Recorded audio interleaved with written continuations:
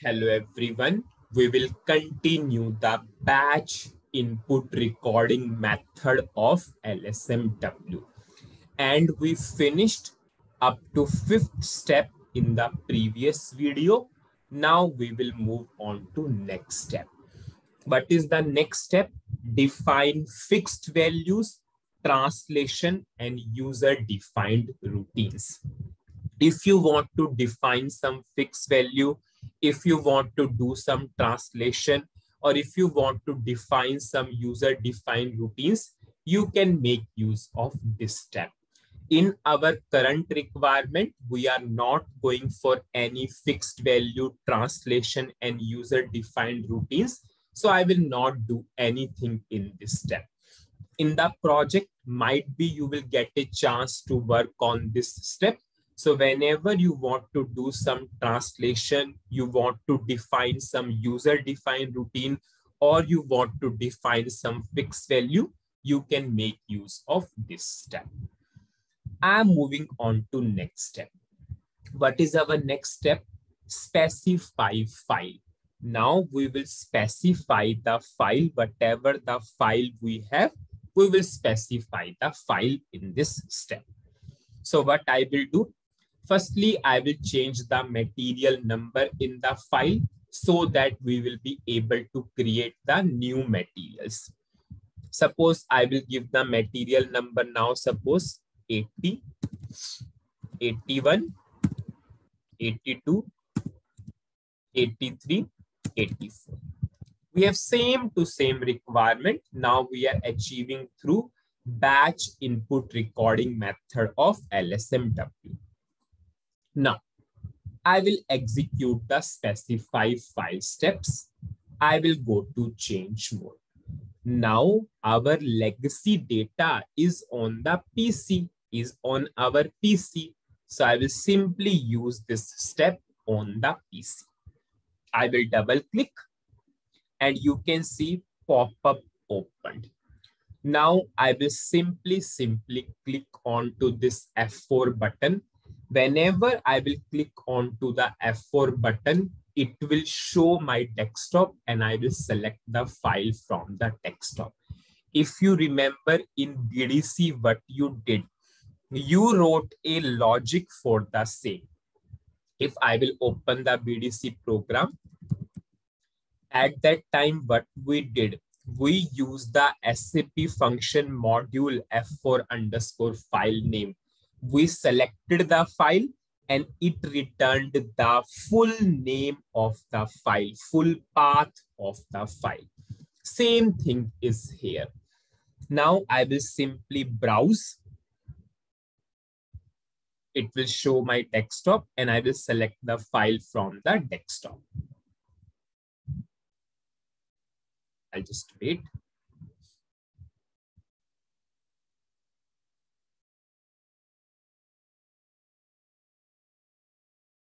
I think the system is slow. Yes. Now it is showing my desktop. I will choose the file. What is the file?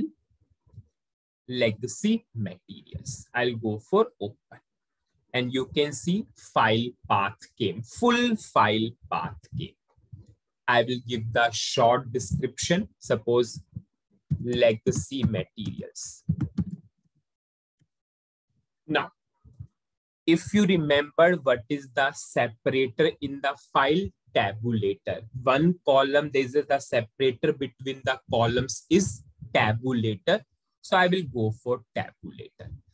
Now I will go to this particular checkbox. What is this checkbox? File name at start of file. If you see our file, our data starts from the first row itself. We are not going for any column label or field names. If you have a file in which the first row is your column names, so please select this particular checkbox. If you select this checkbox, SAP will start your data from the second line. If you are not selecting this particular checkbox, SAP will take that your data is starting from the first line, and in our file, we are not going for any field name or column names. We are directly going for the data. So I will not select this particular checkbox. I will go for OK. Now, this particular step done, we specified the file. I will save this particular step. Now I will go to next step. Our next step is assigning the files. Firstly, we specified the file. Now we will assign the file. And you can see SAP automatically assigned the file because we have only one file. And you can see whatever the file we have, it is assigned to our source structure. It is assigned to our source structure.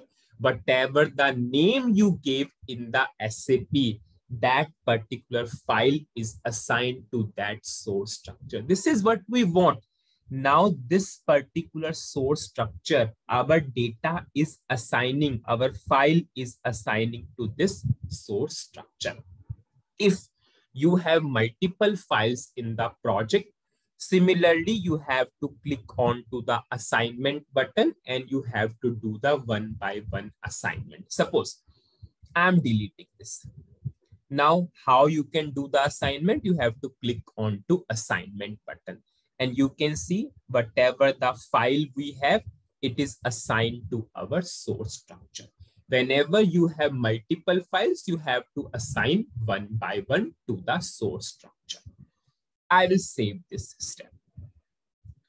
Now we will read the data of the file. If you remember in BDC also, we did the same thing.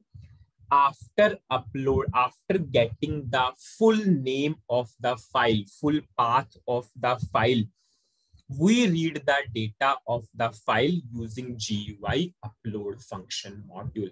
Here we have a dedicated step itself. So I will go for read data. I will go for execute. I will go for allow. And you can see it is successfully reading our 5 records.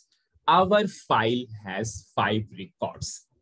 Now you can verify the data also that it is successfully or it is correctly reading or not. I will go for display read data. Okay.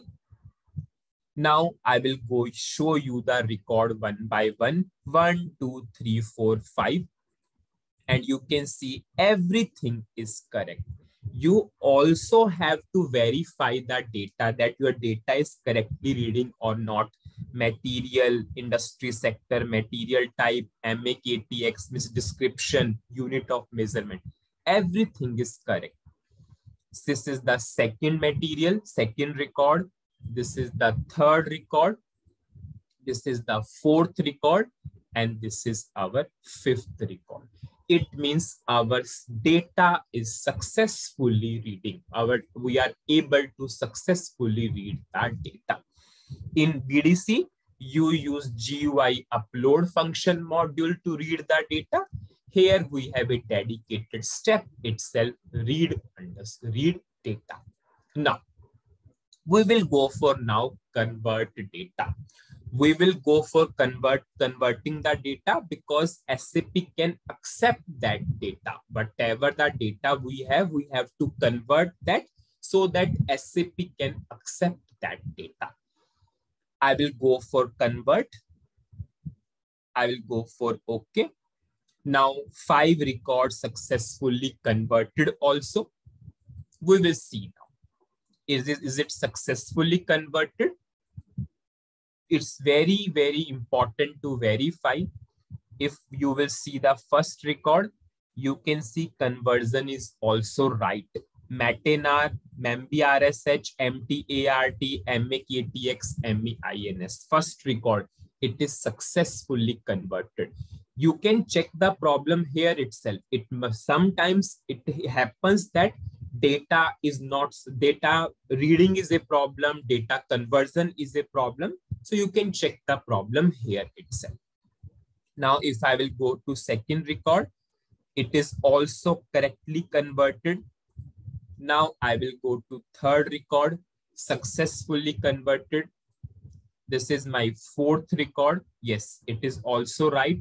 And this is my fifth record. Now we successfully converted the data also. So what we learned in this particular video, we covered the specify file step in which we uploaded the file. We use the tabulator as a separator, and where we discuss the checkbox file name at start of file. If your first row is a column labels, you always has to select this particular checkbox file name at start of file. Now, after that, what we did, we assigned our files to the source structure, whatever the source structure we defined in the SAP. After that, we read the data. We verified the data, that data is successfully read or not. After that, we converted the data and we verified also that data is successfully converted or not. Rest part we will continue in the next video. Thank you.